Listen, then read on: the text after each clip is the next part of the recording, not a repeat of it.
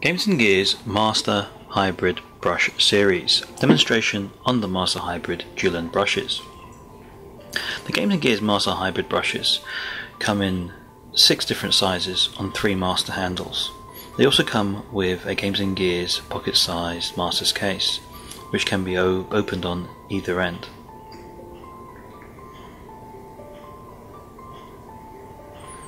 They also come with tubular caps.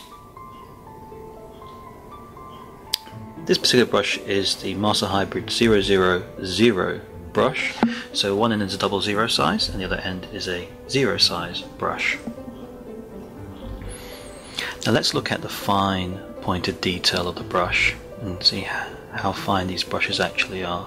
They're Kolinsky sable hair and masterly crafted for the best painting quality for your miniatures. So I'm going to get the other size brush, which is a 1 and 2 Master Hybrid brush, taking off the tubular caps, and as you can see, I'm just going to demonstrate the hair quality and how fine it is. This is a size 1 end,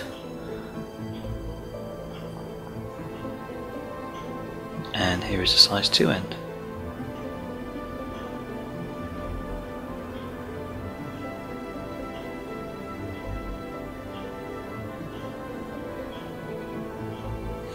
And finally we go to the third series of the Master Hybrid brushes.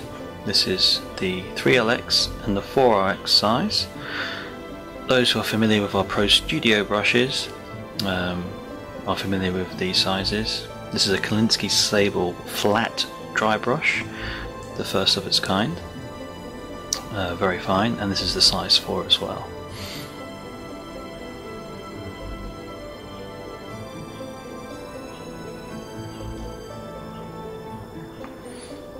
So in this section I just want to go over just some small advantages, and I don't have time to go over all the points, and we'll do that in future videos. But right now you've got the 2 ends, and I usually use the bigger size brush end to mix my paint. So I want to get a lighter blue to highlight a blue beard.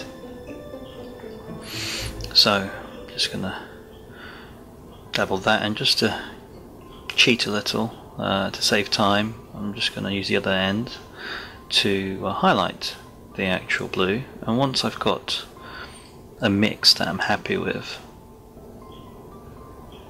there you go, I'm gonna apply that to the miniature. So here's a Moscow Dwarf by Sibber Miniatures. I just space go into the beard. I'm just gonna give it a few shades of highlight, just a quick demonstration. As you can see, with the brush I can easily get at the detail and give the hair some highlights.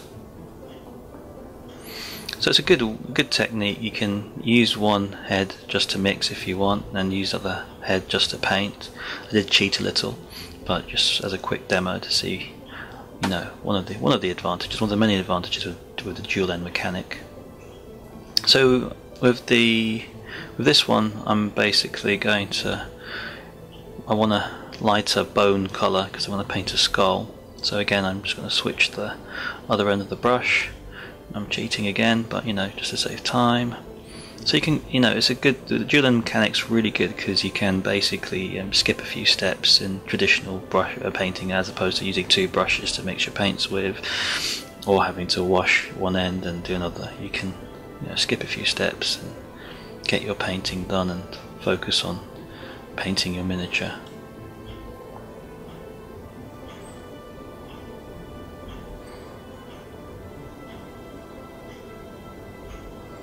So there you go, I'm just lightly going over the skull there, highlighting the actual skull, giving it a bit more definition. I think I should do the hat as well, give that a bit of a highlight, just a little bit.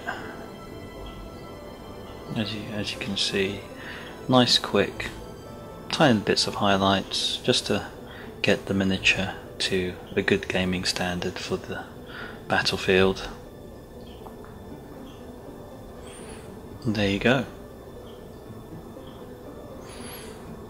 So I hope you enjoyed this video. Just a quick demonstration of the Master Hybrid series. Here's a finished one that I did that's battle ready, and yeah, we'll do a few more videos, and this is just a quick demo and a quick technique just showing off the Master series. Hope you enjoyed it.